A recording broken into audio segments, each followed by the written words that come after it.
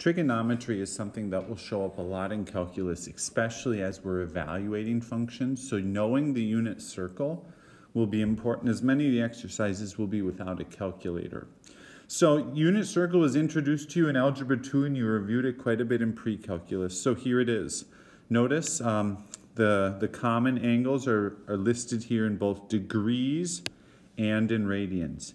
It is important for you to know that in calculus we will use radians only.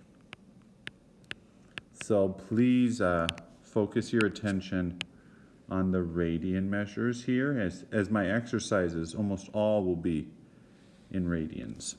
So then each angle on the unit circle has a corresponding ordered pair that you will want to become familiar with. Recall that the x-coordinate is cosine, the y-coordinate is sine, and then tangent is the quotient of y divided by x. And then, of course, each function has a reciprocal, like the reciprocal of cosine is secant, so secant is 1 over x. The reciprocal of sine is cosecant, which is 1 over y.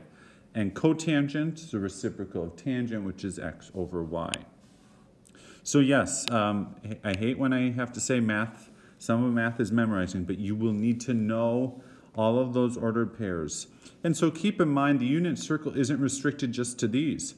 You know, we have all the positive angles listed when I'm moving counterclockwise. So pi over 6 is just from the positive x-axis up this 30 degrees or pi over 6.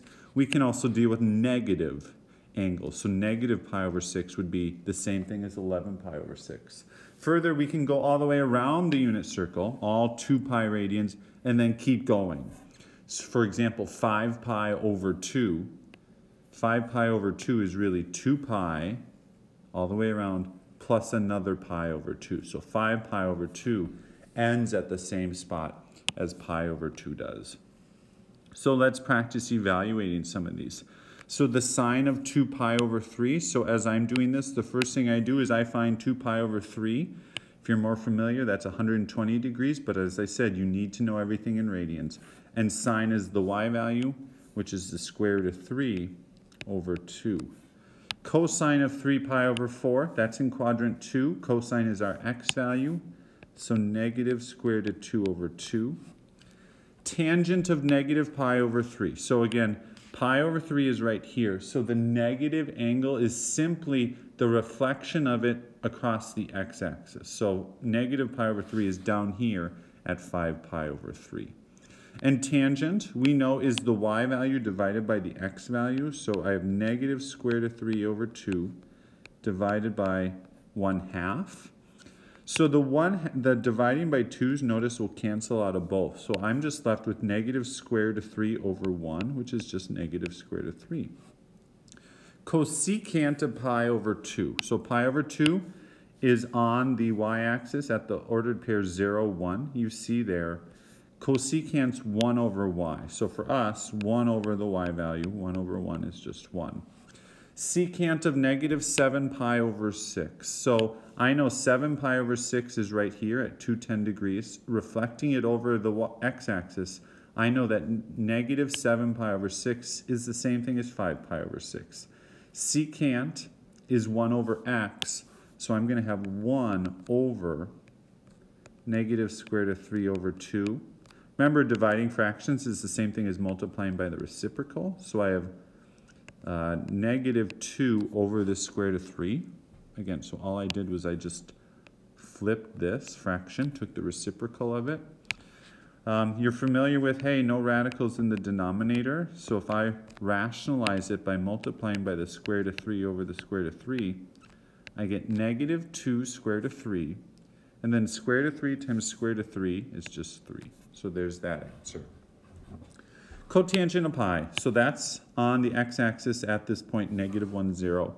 Cotangent is x divided by y. So x divided by y, dividing by 0 is undefined. So we'll just say that is undefined or does not exist.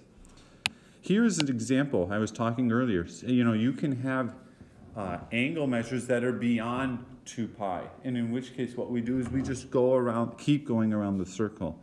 So if I go around here, pi over 4, 2 pi over 4, 3 pi over 4, 4 pi over 4, 5 pi over 4, 6 pi over 4, 7 pi over 4, 8 pi over 4, 9 pi over 4. 9 pi over 4 is the same thing as pi over 4. Sine is the y value, so I find that this is square root of 2 over 2. And one more here, 11 pi over 6. So 11 pi over 6 is almost all the way around.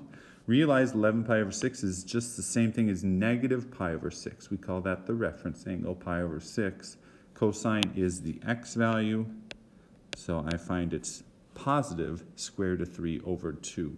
As you're starting to memorize these, notice, again, just think about the coordinate plane.